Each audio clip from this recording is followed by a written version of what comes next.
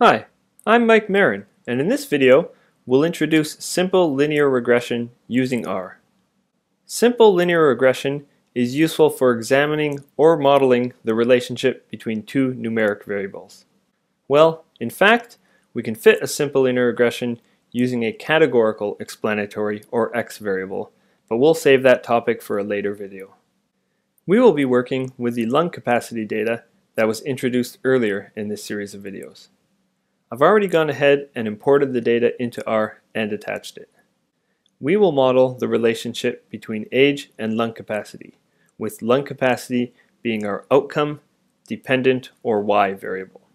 We can begin by producing a scatter plot of the data, plotting age on the x-axis and lung capacity on the y-axis. And we'll add a title here. We may also want to go ahead and calculate Pearson's correlation between lung capacity and age. We can see that there's a positive, fairly linear association between age and lung capacity. We can fit a linear regression in R using the LM command. To access the help menu, you can type help and in brackets the name of the command, or simply place a question mark in front of the command name. Let's go ahead and fit a linear regression to this data and save it in the object MOD. To do so, we'll fit a linear model predicting lung capacity using the variable age.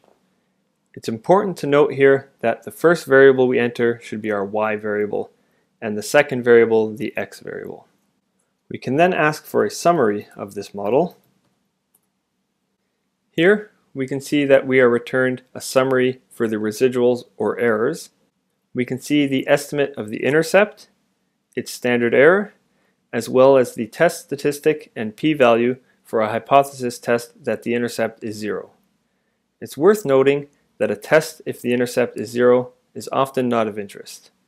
We can also see the estimate of the slope for age, its standard error, and the test statistic and p-value for the hypothesis test that the slope equals 0. You'll also notice that stars are used to identify significant coefficients. Here we can see the residual standard error of 1.526, which is a measure of the variation of observations around the regression line. This is the same as the square root of the mean squared error, or root MSE.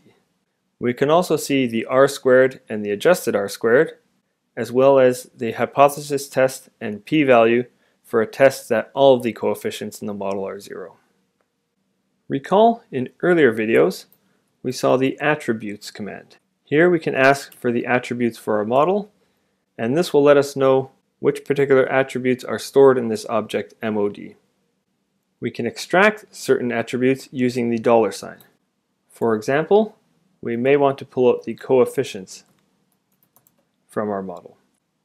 It's worth noting that we will only need to type COEF here, and R will know that these are the coefficients we're asking for.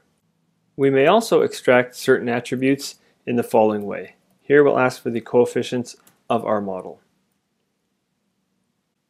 Now let's go ahead and produce that plot we had earlier. If we would like to add the regression line to this plot, we can do so using the abline command. Here we would like to add the line for our regression model. And as we've seen earlier, we can add colors to this line as well as change the line width using these commands. It's worth noting that we will need to do something slightly different to add regression lines for multiple linear regressions with multiple variables. We've already seen the COEF command to get our model coefficients. We can produce confidence intervals for these coefficients using the confint command. Here we'd like a confidence interval for our model coefficients. If we would like to change the level of confidence for these, we can do so using the level argument within the confint command. Here let's go ahead and have 99% confidence intervals. You'll recall that we can ask for a summary of the model using the summary command. We can also produce the ANOVA table for the linear regression model using the ANOVA command. Here we'd like the ANOVA table for this model. You'll note that this ANOVA table corresponds to the F-test presented in the last row of the linear regression summary.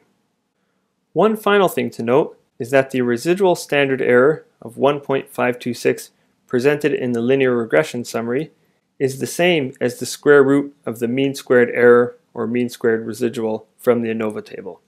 We can see if we take the square root of the 2.3, we get the same value as the residual standard error. The slight difference is due to rounding error. In the next video in this series, we'll discuss how to produce some regression diagnostic plots to examine the regression assumptions. These include residual plots and QQ plots, among a few others. Thanks for watching this video, and make sure to check out my other instructional videos.